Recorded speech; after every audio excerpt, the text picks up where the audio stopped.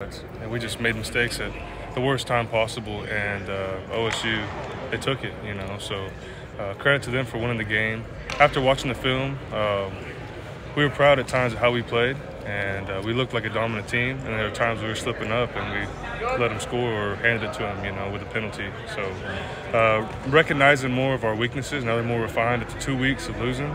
You know, you start to really pick out, you start to really weed out where we're hurting or what we got to work on, you know. So it's all the way up from here. And what are some of those things specifically?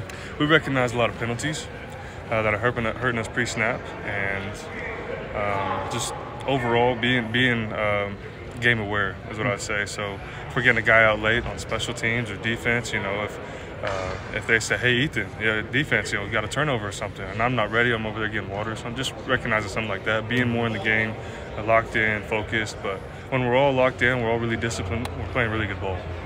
How would you gauge the belief in the